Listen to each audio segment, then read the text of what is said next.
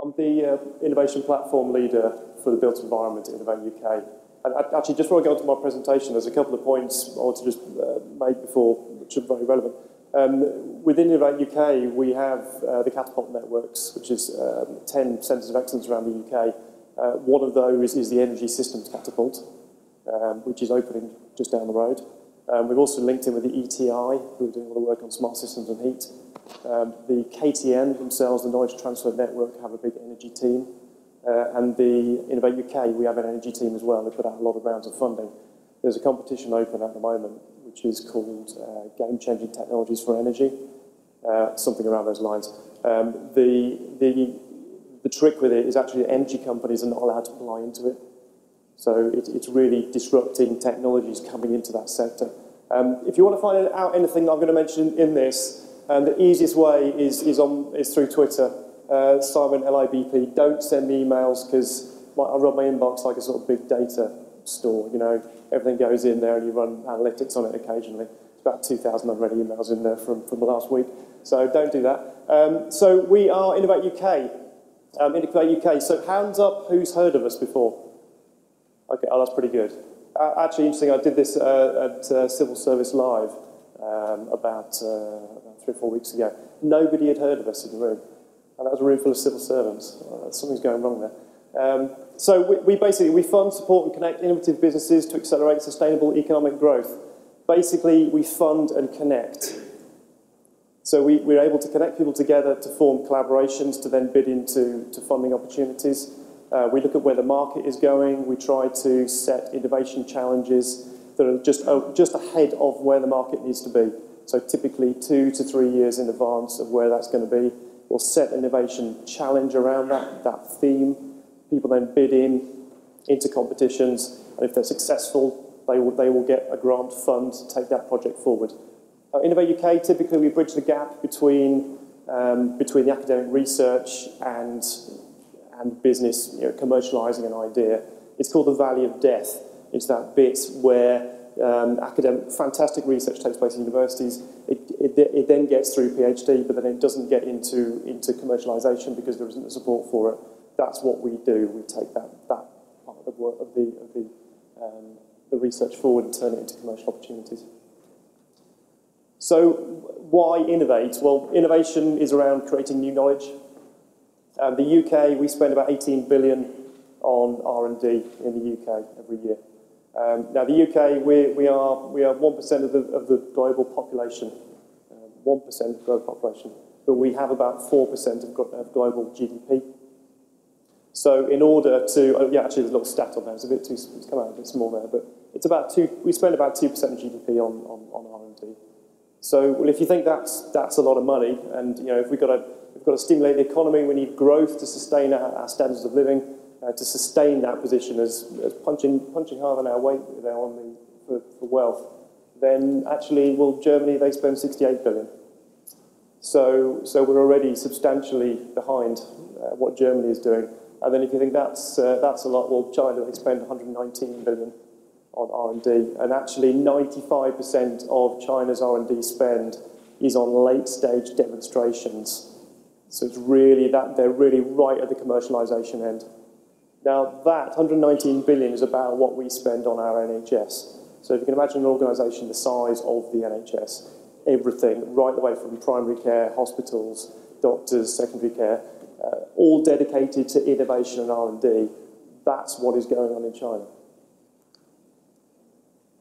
So what do we do as Innovate UK? What are we looking at? This is Innovate UK on a page. This is slightly outdated, this is from last year, but actually the themes are the same, the numbers are slightly different. So you can see up there, I actually sit over here in the built environment section. We're one of the smaller teams. We've actually had one of the bigger impacts compared to some of the others. We like to think we've done that quite well. You can see on there, we also look after energy, space at the top as a cross-cutting theme, health and care, transport, high-value manufacturing, digital economy, and then some of the emerging technologies, resource efficiency, circular economy. And down the bottom there, we do things around electronics, sensors, photonics. We're looking into quantum technologies. We're looking into stratified medicine, additive manufacturing, right across the board. And there in the digital economy section, that's probably the one that's having the biggest impact on the built environment sector in the last couple of years that I've been involved with it. So the stats from the government, so on construction, the built environment construction is 90 billion, contributes 90 billion to the UK economy. It employs around 3 million people are involved in the whole of construction, so everything to do with the built environment. Because built environment is fundamentally underpinning what we have in cities. And of course, many of you may know this, the industrial strategy for construction. Hands up, anyone know this? Okay, so the government has a construction leadership council that acts as to steer the industry. And in 2013, they put together this document called Construction 2025. It is well worth a read. It's still available. Just Google Construction 2025 and find it on the government website. And it's still in place, so it was ratified recently to be continued.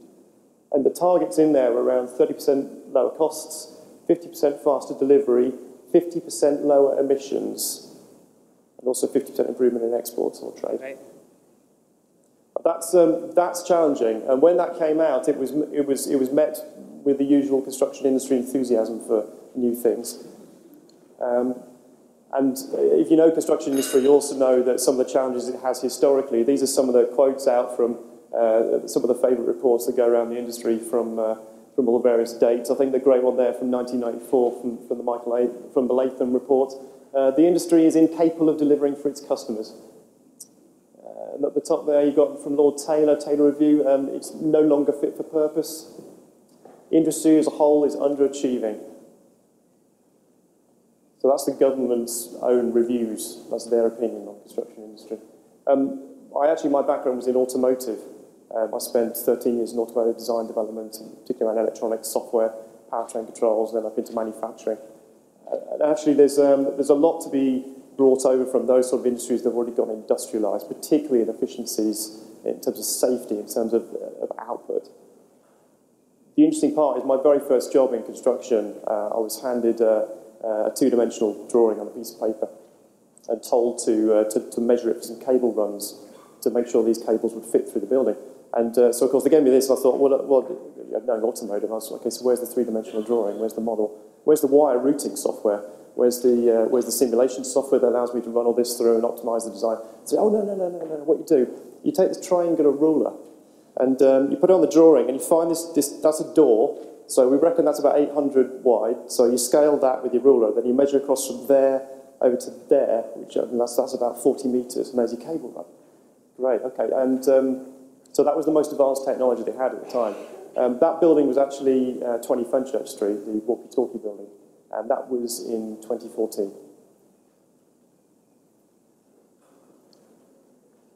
Some of the challenges that the industry has is actually complete massive regulation, and that's taken from Farrell Review. And that kind of shows, so on the right-hand side, these are all the departments that have an influence on the built environment, as in on cities. And the challenges is, of course, where they all came from, all the different places where they came from. So we obviously, Innovate is part of BIS, but BIS sets the industrial strategy. BIS, of course, used to be called DBEER. It was called the DTI. DEC, of course, again, a very substantial input to what we do. It used to be called Department for Environment of the Regions, and then you go all the way back and you've got them over here as, where did they start out? Maybe Ministry of Public Works and Buildings, something around that. So it's a real difficult area to work in because of the tangled regulations that we have that face for the industry. And this is one of the particular challenges we have when you're trying to transform an industry to bring in greater efficiencies. So who's heard of BIM? Ah, that's better. Right, okay. So BIM is basically a very good design process applied to construction. And BIM came out of that Construction 2025 strategy. Now, BIM is not new. It's been around for 20 or 30 years. But the UK is currently the world leader in BIM technologies. So BIM stands for Building Information Modelling.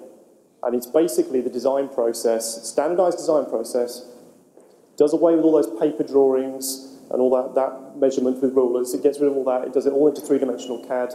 It builds up a strategic asset database of every single asset in the building before you start construction.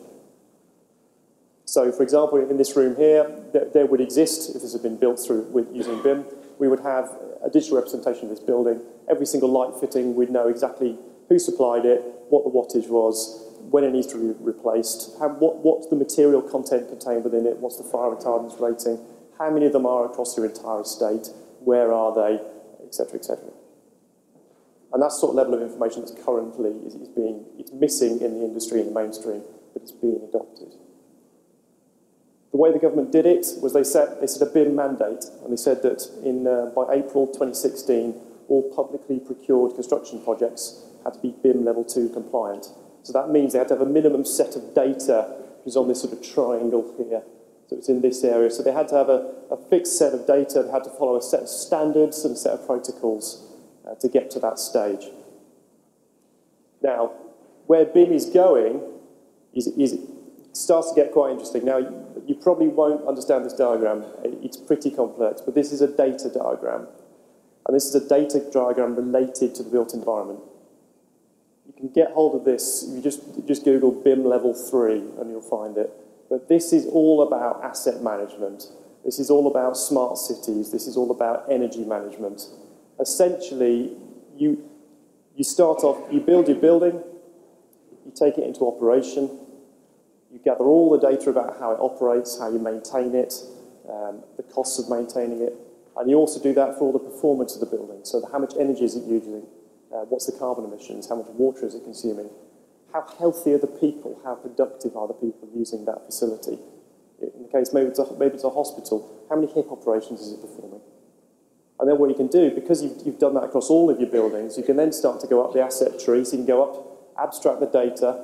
You can say, okay, across my entire portfolio, how are these buildings doing? And then you go further up and you say, okay, so how's my smart city doing? And then across the top, you've got the government strategy. Because you can see all of this data about how all these different models interact. And that's basically, it's data, it's IoT, but it's a lot of the subjects that we've talked about here. This is under development now. So this is in the process of being developed. We're hoping to get some announcement on that in the new year, given the spending review recently. But that is really driving the industry forward. Because with all that data comes a security challenge, because you're putting an enormous amount of asset information out in the public domain. This is a really good example here where somebody has, obviously a firm has developed a really nice BIM model, very, very detailed. They love to shout about it because they've done a really good job of it. Fine, they have. So what do they do? Well, they put an article in Construction Manager. And what they've done is revealed a series of underground assets that they should not have revealed. And that's just one example.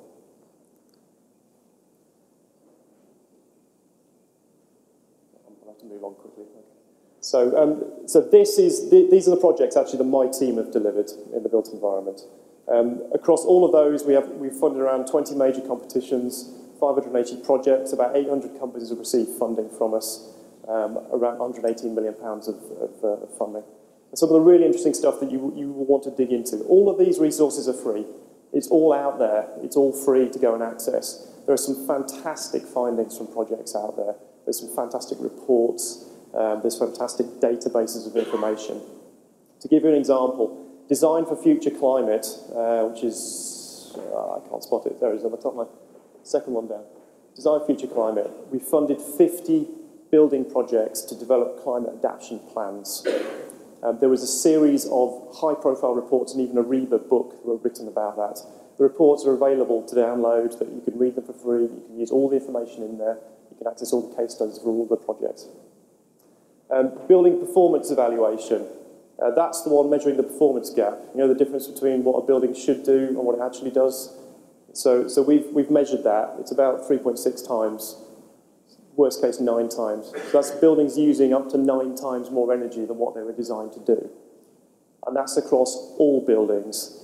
That's houses, that's apartments, that's schools, that's factories, that's hotels, that's offices. There is an enormous amount of data in that. Every single project recorded data for every single asset in that building for 5-minute intervals for 2 years. They wrote reports, they wrote interim reports, they did interviews with the occupiers, they took thermal images. There is an enormous amount of data available with that. As a result, we're going to be working with a digital catapult to extract the lessons from that. And you can go onto the digital catapult website and find the site which is called Building Data Exchange. Inside that, I think it went live this morning. There was an enormous volume of information you can start digging into. But it also gives you a way in to accessing digital technology with the digital catapult. And that's primarily the reason why we did it, because it provides you a way of accessing that type of digital technology and presenting to those companies involved in that exactly your world, your view of the world. They can then access it, they can see opportunities, and they can start to grow and create solutions for you. I think I'm out of time. Right, should we take some questions? Okay, thank you.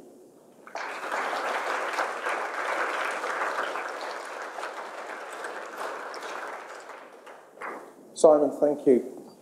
Concludes a very exciting list of discussions which I want to become